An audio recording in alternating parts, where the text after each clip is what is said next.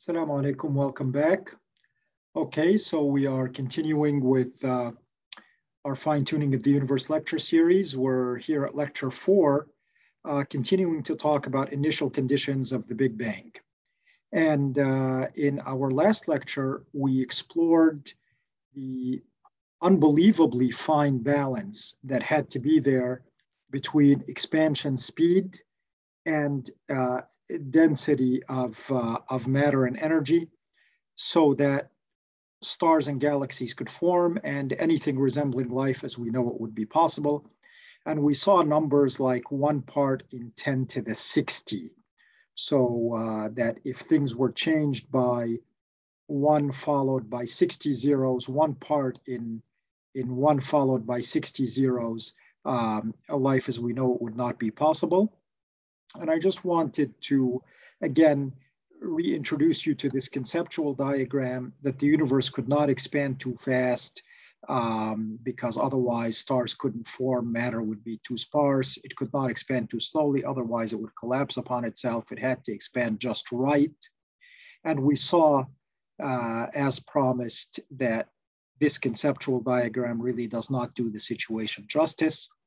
And so let us now put some numbers to this. We've given the numbers in terms of percentages, 1 part in 10 to the 60 and so forth, but just so that you get a feel for the situation in terms of what the actual density is to the level of the best estimates that we have. And by the way, I'm trying to reference everything that I show so that you can go back and take a look for yourself. And so this is from Ned Wright's cosmology tutorial. He's at UCLA. And basically, if you look here at the time since the Big Bang and the so-called scale factor of universal expansion, we see that this green curve, the universe is expanding too fast for life to form. The black curve is the current expansion, which is just right. The red curve is the universe collapses too soon before our era, before our planet, and so forth. And you see that right now there's a big difference between the curves. But the further back we go in time, we see that the curves approach each other. And so to be able to pick out the black curve where life is possible from the green or the red, let's look at how precise the balance had to be. The density of the early universe at 1 nanosecond after the Big Bang is estimated to be 447 sextillion grams per cubic centimeter. This would be the precise number right here in black. You can see that that number ends in 16, so 447 sextillion, and et cetera, 16 grams per cubic centimeter. And if we add only 0.2 grams to that, so take 447 sextillion and change, and add only 0.2 grams so that it becomes 16.2 instead of 16, we go on the red curve and there's a big crunch, which would have occurred by now. So we would not be here to talk about it or think about it. If we similarly take away 0.2 grams from 447 sextillion grams per cubic centimeter, if we take away 0.2 grams per cubic centimeter, then we have a matter density omega that's too low for our observations, something that would not have allowed stars and planets to form. And so the density of the Big Bang at 1 nanosecond after the explosion was set to an accuracy of better than 1 part in 2,235 sextillion. So you can imagine the fine tuning involved. So if you ever wanted to know what the density of the early universe was, here it is. And even earlier, where the estimates, we are less confident in the estimates, it's set to an accuracy of better than 1 part in 10 to the 59, and we've already seen these figures. But estimates that we're very confident about is 1 part in 2,235 sextillion. So an amazing level of fine-tuning at the origin of the universe, and you see how easily we could have been on the wrong curve where no life would have been possible. And so this density, the right density, puts the universe at an omega value very close to 1, again known as the critical density, where space is so-called flat. Space is not open and space is not closed. It is rather flat. And that's a whole big topic in the geometry of space that we really don't need to get into. But it is this flat space, being very close to flat space, that allows life to form. And all of the measurements that we have are indeed that omega is extraordinarily close to the critical density. So the question becomes, how did this fine-tuning occur, if not by divine design, for example? And so if we want to look at just purely physical mechanisms, well, the theory of inflation has been posited as a way for space to be essentially flat, to be at that critical density where life is possible. And the theory of inflation posits that at the initial explosion, there was an unbelievably rapid expansion of space, known as the period of inflation, that then gave rise to a more gradual expansion of the universe. And the theory of inflation, even though it is, you know, in all the textbooks on cosmology and so on, when you look at it critically, it has now begun to receive some very serious critiques that there are very serious problems with it. Number one, why does inflation start? Number two, how does it end? That's known as the graceful exit problem. Number three, the same force that drives inflation is what is felt to underlie something known as the cosmological constant that we will talk about momentarily. And so it turns out that there are now actually hundreds of different theories or models of inflation. And for inflation to be just right and conquer these various problems, it has to also be as fine-tuned as the things that we're talking about. And so the force that would have produced inflation brings us to the notion of the current cosmological constant. So what is the cosmological constant and why are we talking about it? The reason that we're talking about it is when we said a whole bunch of different things have to be tuned in the Big Bang, the expansion speed, the density of matter, energy, and so forth, it turns out that the cosmological constant also has to be incredibly fine-tuned. So what is this cosmological constant? Well, it is some sort of energy field in the vacuum of space that helps drive the expansion.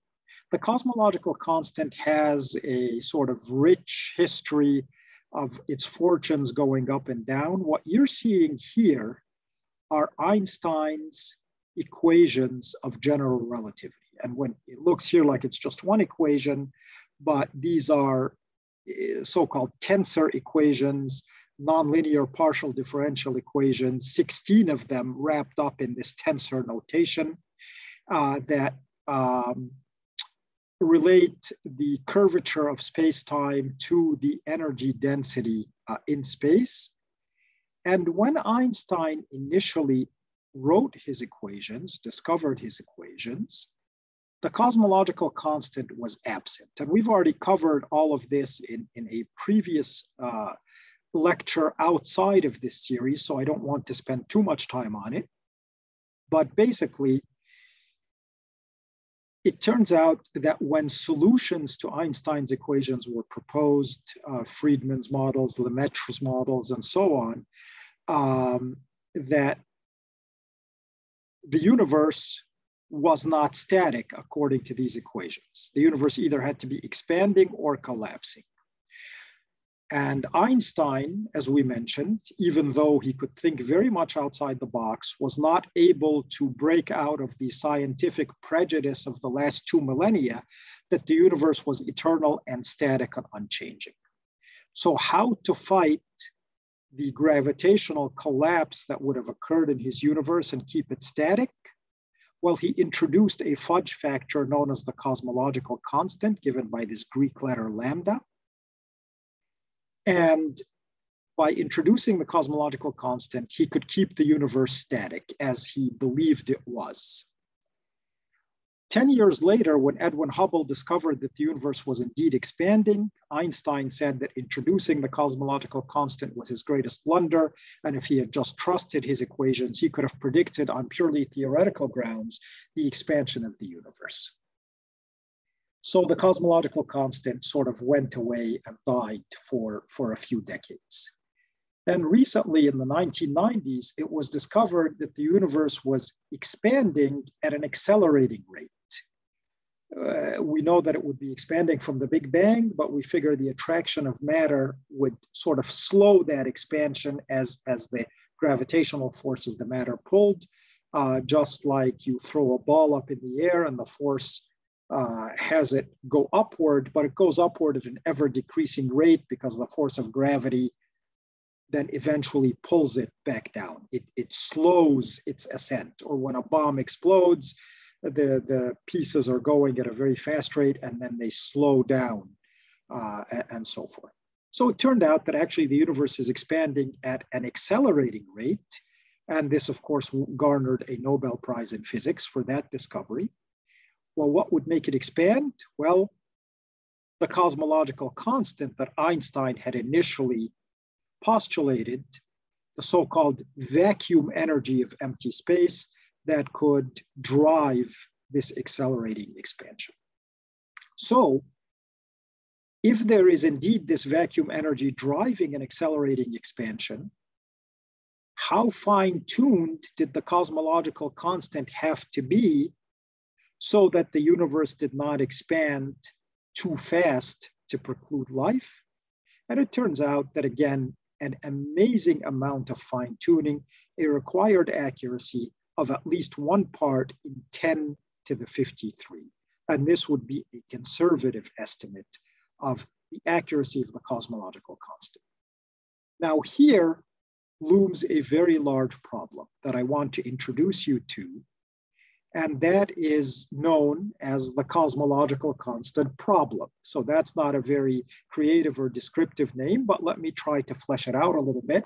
And here's an article from Physics World saying how a new generation of physicists is taking on the cosmological constant problem, trying to tackle it.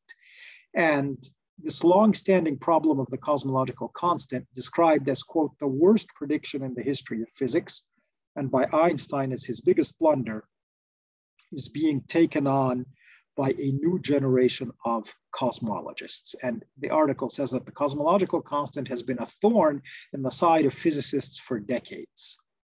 So why is that? So simply put, lambda describes the energy density of empty space. And the big issue is, well, where does this energy density come from? We're saying it's empty space. How in the world could empty space have an energy density? Well, it turns out that from quantum field theory, empty space, the vacuum, is not really empty. Things known as virtual particles pop in and pop out according to the laws of quantum mechanics, and they create an energy as these virtual particles annihilate, and we have these quantum fluctuations in the energy of even empty space.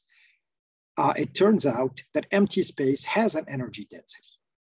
And when quantum field theory, which has been tested in many ways and is thought to be the crowning jewel of scientific achievement, is used to calculate the energy density of empty space from all of the known types of virtual particles, it turns out that the theoretical value is bigger than the actual cosmological constant by a factor of 10 to the 120 or 10 to the 121.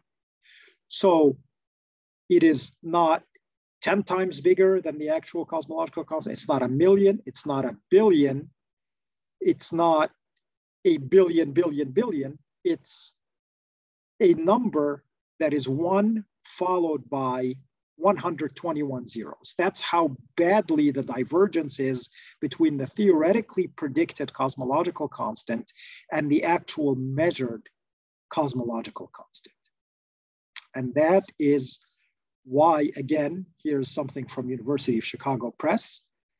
What's the problem with the cosmological constant? The cosmological constant problem is widely considered a crisis in contemporary theoretical physics because there is this incredible divergence between the predictions of a theory that we very firmly believe, quantum field theory, and measurements that we also believe are quite accurate. And so how can this be? Well, it turns out that the cosmological constant is actually very complex. It's made up of multiple parts. It's made up of something known as bare lambda and quantum lambda. And the cosmological constant can have parts that are positive and parts that are negative. And so for it to be very, very close to zero, which is the calculation now, Einstein thought it was zero. There was no cosmological constant. Turned out there had to be a cosmological constant, but it is only a very, very small amount bigger than zero. Well, theory predicts that it is 10 to the 120 times bigger than we measure it. And so it turns out that the negative and positive parts of the cosmological constant have to cancel each other out to make it almost zero to better than 1 part in 10 to the 50. And John Leslie says that how this beautiful result is achieved is totally unclear.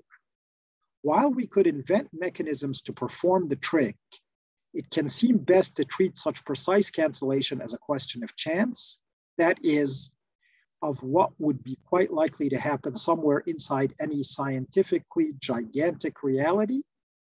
So if there were an infinite number of universes, one of them would have the proper cancellation, or else of divine selection, that you cannot get this lucky without either an infinite number of universes to choose from or divine selection to make the cancellation be such that the different parts of lambda cancel and make it almost zero, which is what would be required.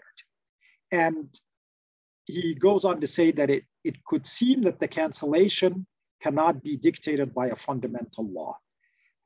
And meaning that it's not like we've probably missed some law of physics that should make it zero. Why? Because the quantum activity in the vacuum involves a whole number of different quantum fields, each of them contributing in a different way to quantum lambda. And so it becomes very difficult that there would be one theory that would reduce everything to zero, because these quantum fields have been detected and tested in a whole variety of different ways. And this problem cannot be explained away by inflation. Maybe we could have explained flat space by inflation, but the lambda cancellation cannot be explained by inflation, because inflation could occur appropriately only if the cancellation was already enormously accurate. That's what I was telling you, that inflation itself would have to be very fine-tuned. And the cosmological constant today is 0 to better than 1 part in 10 to the 120. So it is larger than zero only in the 120th decimal place, but larger than zero, we believe. So here is, again, something from Paul Davies, a very, very well-known astrophysicist, from an article of his called The Anthropic Principle. Again, I just want us to get a visual feel so that it's not all hand-waving. And so he says that one effect of the vacuum energy, which has to be there according to quantum field theory, is to contribute to lambda. And that this dynamical behavior is indistinguishable from the cosmological term in Einstein's gravitational field equations. And so to the ordinary bare lambda, we have to add the quantum field correction. And when we do that, the quantum contributions are some 50 orders of magnitude greater than the maximum limit placed by observation.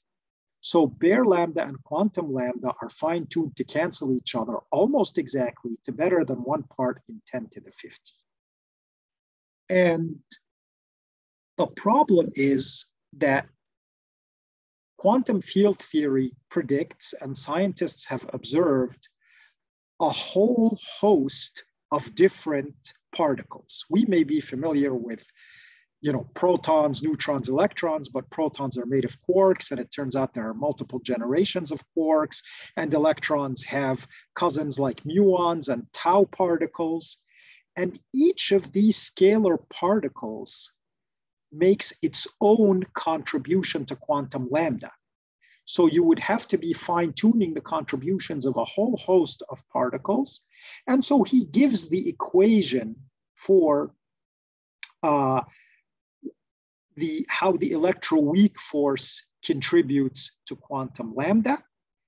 And I just wanted you to know that these equations exist, that this is not just somebody sitting back in an armchair and kind of philosophizing. This is cold, hard math. And so the contributions of the electroweak force are on the order of 10 to the minus 2 per meter squared. But when we add bare lambda to quantum lambda, this 10 to the minus 2, which is like 0.01, has to become 0.0000000 10 to the minus 53 zeros at least. And things that go into it, things that go into allowing this cancellation to occur, are the universal gravitational constant that we've seen before in Newton's equations. And this is the coupling constant for the weak force. In future lectures, inshallah, we will be talking about the different forces of nature and how precisely they have to be fine-tuned. One of the 4 forces of nature is known as the weak force. It is, for example, important in radioactive decay. And forces are measured or expressed in terms of strength by so-called coupling constants. And this is the coupling constant of the weak force. And so it turns out that if the universal constant of gravitation, or the universal constant, the coupling constant of the weak force, differed from their actual values by even 1 part in 10 to the 50, the precise balance against bare lambda would be upset. Because you see that one portion of quantum lambda here, the universal gravitational constant and the weak coupling constant both go into determining its strength. And if these, one or the other, differed by even 1 part in 10 to the 50, this force would change. And the cancellation, when you add bare lambda to quantum lambda, would be thrown off, and it would upset the structure of the universe. The universe would be drastically altered. And so this is the electroweak contributions. When we add in the strong force to the electroweak unification of Weinberg and Salam, which won them the Nobel Prize for unifying the weak nuclear force with electromagnetism. Now, if we try to bring in the strong nuclear force, This is grand unified theories, GUTs. This is still being worked out, but if we take a look at equations that incorporate the strong force as well, the balancing act is still more astonishing. The fine tuning has to be at a delicacy of 1 part in 10 to the 100. And so, what are we trying to say here? We're trying to say that this is part of the initial conditions which went into the Big Bang, and we saw unbelievably fine tuning between matter density and expansion speed, fine tuning in the cosmological constant, and we're seeing that this fine tuning of the cosmological constant depends on amazing fine tuning of a variety of the constants of nature. So this is where initial conditions cross over and meld and combine with constants of nature to produce fine tuning. And so we see that the cosmological constant also has to be fine tuned to an unbelievable degree to allow this universe to be life-bearing. And we return again to John Leslie's comment that this fine tuning, given the number of different factors that go in and have to cancel precisely, either you have to say it's a question of chance, which would require a sufficiently gigantic reality, meaning here the multiverse with an infinite number of universes, and we were lucky enough to hit on the one that allows life, or divine selection. There's no other way, to beat these sorts of odds or to come out successful when this sort of fine tuning is required.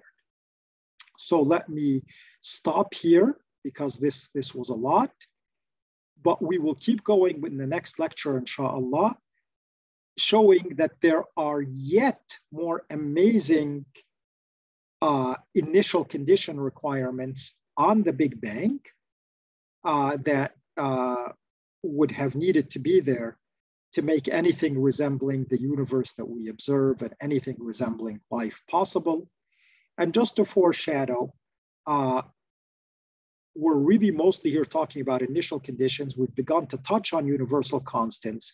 And in future lectures, inshallah, we will see that the fine tuning extends to the masses of the fundamental particles, to the strengths of the fundamental forces that govern the interaction of these particles.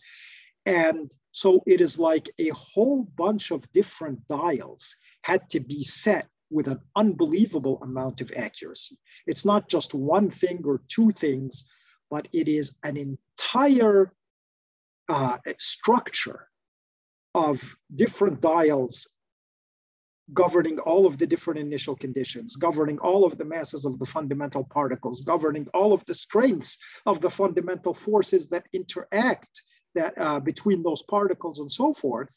And if any one of those dials had been misset, life as we know it could not exist. And these are all entirely unrelated. They come from different branches of physics, from different bits and pieces of physical laws. It's not like saying we have a family that has 4 people and, let's say that's a miracle that there are 4 people and that they have 8 arms then they have 40 fingers, but all of those are related. If you set the first miracle that the family has 4 people, they're going to have 8 arms, and on those arms, there are going to be 40 fingers. This is entirely different. Each bit and piece of fine tuning is separate from the rest, and they all have to fall into place just so. And right now, we are at the beginning, looking at the different parts of the initial conditions of the Big Bang that had to occur. And then later on, inshallah, we will look at issues of fundamental forces, masses of fundamental particles, the constants of nature, and so forth. So once again, I hope that I have whet your appetite to continue with me. Take care. Assalamu alaikum and God bless.